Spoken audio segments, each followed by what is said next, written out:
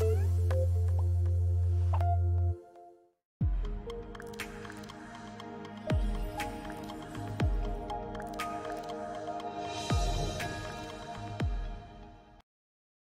everyone. So in this session we are going to discuss about interlocking concept in PLCs, right? So let us see how to do interlock generally. Okay. So we will be taking here two motors or two outputs, and we need to try. We'll be interlocking both of them. Okay. So see what we are going to do. Okay. So let us take our network. So we'll be right clicking and clicking on the network here. Okay. So in this way we'll be having one network here. Okay, now see what we'll be doing is here, if you observe, I have taken some tags, right? So this is our start tag. Okay, start push button for motor number 1, which whose address is I0.0. Similarly, motor number 2, motor number 1 as an output Q0.0. Okay, and we have a stop push button, I0.1, and motor number 2 output as Q0.2, and a start push button for motor number 2 as I0.2. Okay, so all these are basically the inputs and outputs, right? So basically what we are having is three inputs, input for starting the motor number 1, input for starting the motor number 2, and input for stopping both the motors. Okay, so we'll be stopping both the motors using single push button only, and we'll be starting both the motors with different push buttons, and we are having the outputs as motor number 1 and motor number 2, right? Now see what we'll be doing here is, suppose we are turning on a motor. Okay, so I have taken one NO and I'll be using one output as a motor. Okay, and I'll be using a holding which we have seen in the last lecture. Okay, so I am taking this and holding like this. Okay, now I'll be using one NC here to stop it. Okay, right? So I'll just increase its size, right? Now see what we'll do is, let me, so basically let me increase it like this. Okay, now see what we'll do is, I'll give the address as start motor number 1. Okay, and this as stop. Okay, and this as Q0.0, right? Similarly this will be Q0.0. Okay, now this has been done, right? Now I'll take another NO and NC and output, and I'll place one parallel here and closing it, right? So in this way, again, start motor 1 2, and this will be stop. Okay, and this will be the output Q0.0 1 basically. Okay, and this will be Q0.1. So this is, we already know, right? So what we have done is, we have done an arrangement to start the motor number 1 and motor number 2 individually using this start and start push button for both the motors. We have a single push button here to stop both the motors, motor number 1 as well as motor number 2, and both are in the holding state, right? Now when you are pressing this start push button, so automatically the motor number 1 will also be high. When you are pressing start push button for motor number 2, the motor number 2 will be also in the high condition. So let us observe it, what is going to happen here. Okay, so I am downloading the logic now. Okay, I'll be going to online mode.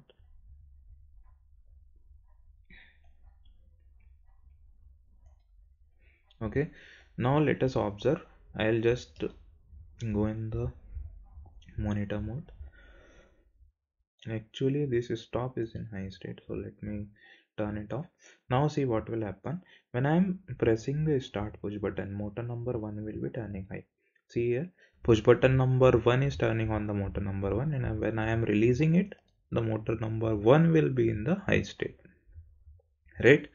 Now what I'll do is, I'll try to start this motor number 2. Okay, so motor number 2, I'm starting it.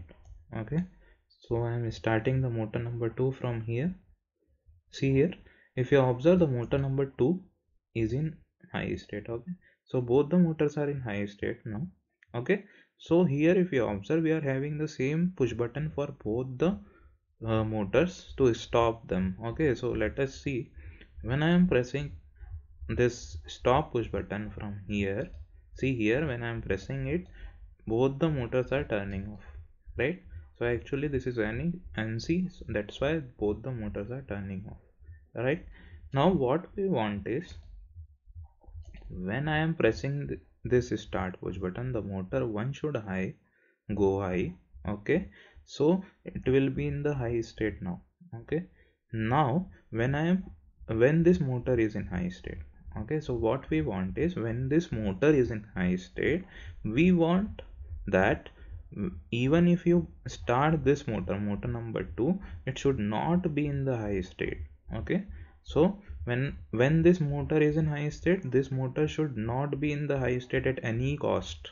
Okay, so what we'll do is, see here, what is requirement, when this motor is in high state, this motor should not be in the high state. Okay, so what we'll do is, I'll just put an NC here. Okay, so what we'll do is, I'll just put an NC here. See, what I'll do is, I'll go here and just take one NC.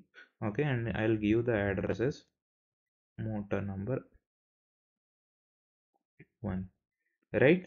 So in this way, motor number 1, I have used the address of this output. Okay, so basically whenever this motor is in high state, this will become NO. Okay, so whenever this motor is in high state, this output is in high state, this will become NO, because both are having the same addresses. So whenever this is high, so this motor, this NO, this NC will also be in the high state. That's why it will become NO, and it will not allow this motor, even if you are pressing this push button, it will not allow the power to go from here to this motor number 2. Okay, so let us observe what is going to happen.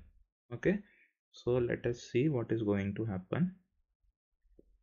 I am just using, and let me download this one.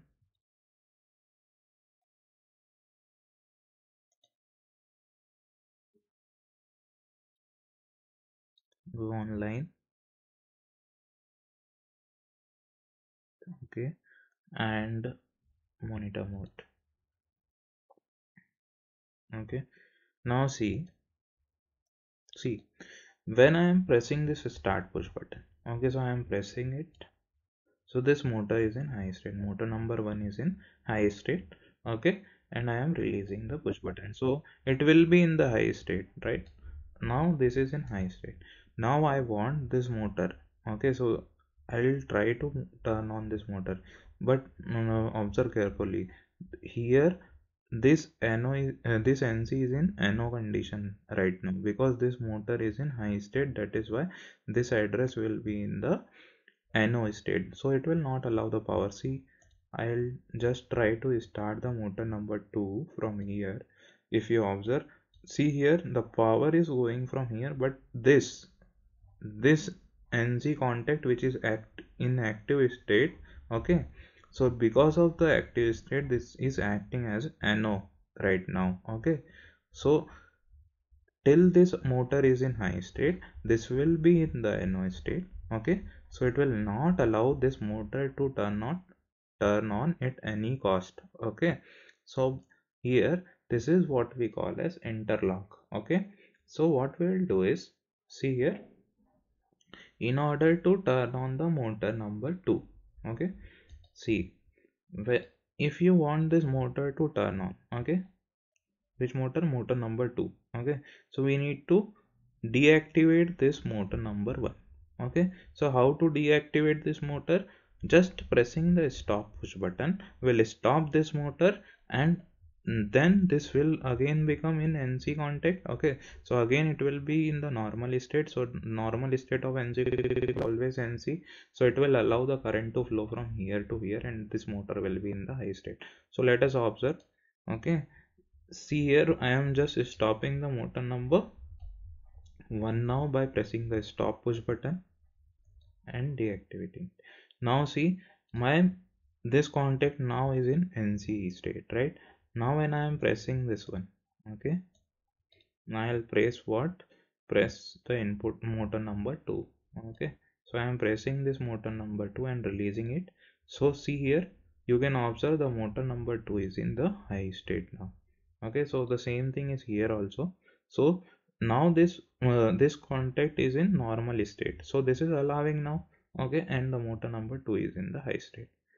Now even if you press the motor number 1's contact, okay, so if you press the motor number 1, that also will be in the high state. See here, okay, this is in the high state, but again it is not allowing this motor to turn on. Okay, here if you observe, we are not stopping it. Okay, so still the motor number 1 is getting high and the motor number 2 is in low state now. Okay, so what we'll do is we'll make some arrangements like this. Okay, okay, so let us see what we'll do now. I'll place one NC here. Okay, and I'll give the address of this motor number 2 here. Okay, so now what will happen? So the same condition which was happening for motor number 2, the same condition will be for motor number 1 also. So what I am talking is, when I am pressing this start push button, the motor number 2 will be in the high state and it will not allow this motor number 1 to be in the high state until and unless this motor number 2 is in the low state. Okay, so now the condition is, whenever any one of the motor is in high state, we need to stop it first and then only we can turn on the motor number 2, or we can say another motor. Okay, so let us observe here. Let me download it once again.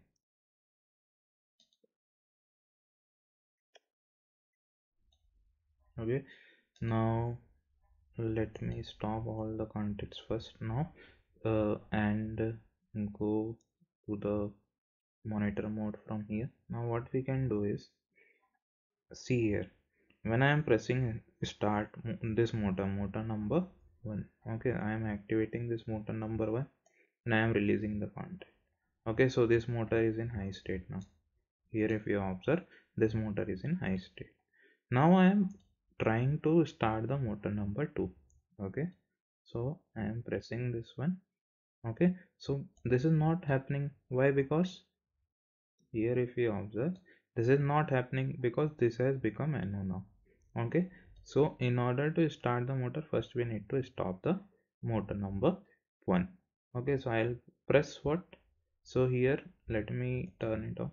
Now I'll press this button. Okay, I'm pressing it and releasing it.